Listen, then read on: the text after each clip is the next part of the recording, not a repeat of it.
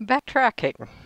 Contemplating personal end days, which may be proverbially light years away, life's journey, despite evidence of a forward movement, is clearly marked with the directional signs that are definitely familiar.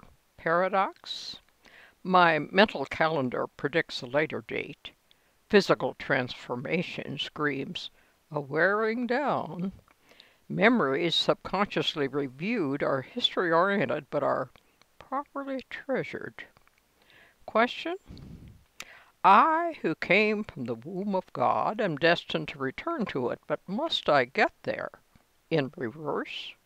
At some point, my biological road sign will read, Journey's end, travel light, shed baggage as needed, nothing new.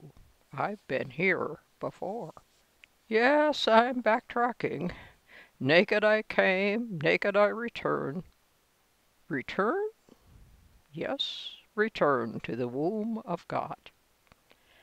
This time, grace enables a quicker rising from stumbles and a more grateful return of gratitude, a more confident hope.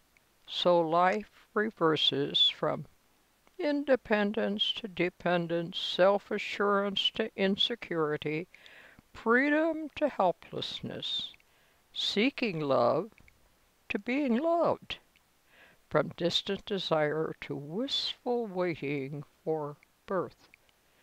Backtracking, not womb to tomb, but womb to womb. Homecoming for the love life everlasting.